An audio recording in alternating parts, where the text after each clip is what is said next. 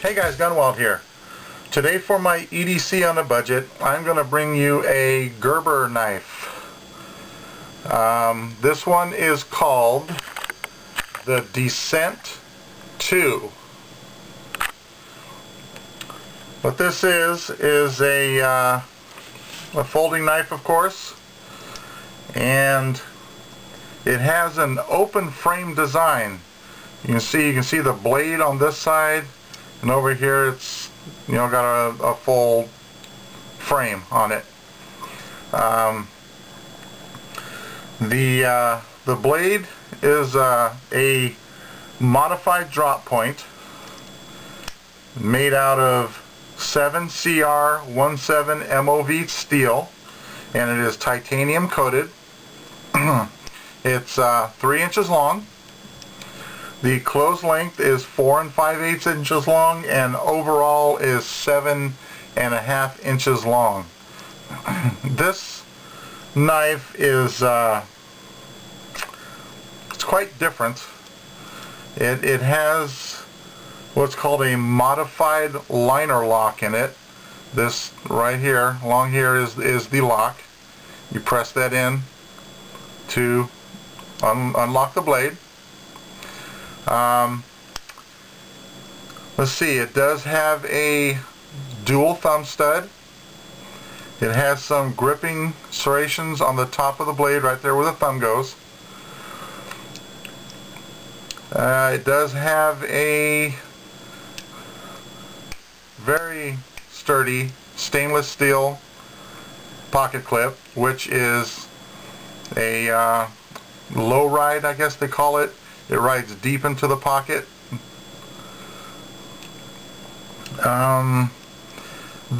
It comes with, this is funky. This clip right here, I guess, so you can clip it onto whatever, I don't know, some kind of a strap, or a D-ring, or I don't know, but you pull back this little, it's got a handle here on both sides. I don't know if you can see, there's one there, one there. You pull them both back.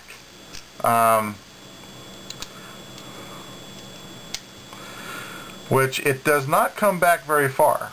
I guess if you put it on a D-ring or something, you wouldn't need it to come back very far. But yeah, I mean, that's less than half of the distance between the opening there. And it is very loose. It's not very tight. This thing,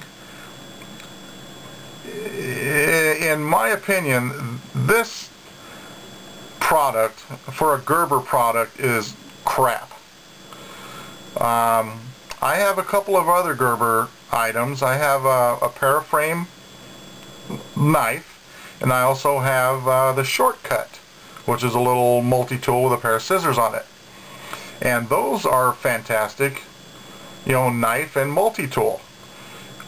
This thing is just, I'm surprised that Gerber would put out something this cheap. It is really funky. It is kind of funky. It has a funky feel to it, being that it's only like a half of a frame. This side's open. There's nothing really to grip onto. Like I said, this clip thing is in there very loosely. You hear this? It wiggles around. It doesn't have a very strong spring. It could easily open. The blade, it locks up really well. This locking mechanism works really well. It has no blade play up and down, but side to side, it's terrible. There's a lot of blade play in there. I would assume that it's because there's no frame on this side, and it doesn't have that stability, to hold it in place very well. But yeah, that's really loose. And it's just the quality of this thing is just not very good at all. So I would recommend you guys to stay away from this one.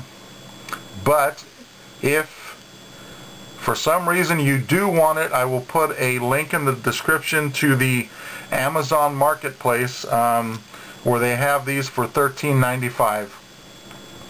I picked this up from eBay. It was a bidding price that I wanted at, and I got it for $11.50, which in my opinion it wasn't worth it. It's, like I said, it's just a very poor quality item from Gerber. I'm just disappointed in this thing. There's absolutely nothing good about it, with the exception of, you know, the sharpness of it. It's got a decent blade on it as far as the sharpness goes, but everything else about it is just disappointing from Gerber. Yeah, guys, so I would stay away from this thing. Do not recommend this one, but let's see if I can get it to cut for you. It does have a good blade, but that sharp blade is about the only thing about this that is good. The only thing. Other than that, it's garbage. There you go. This is the Gerber Descent II.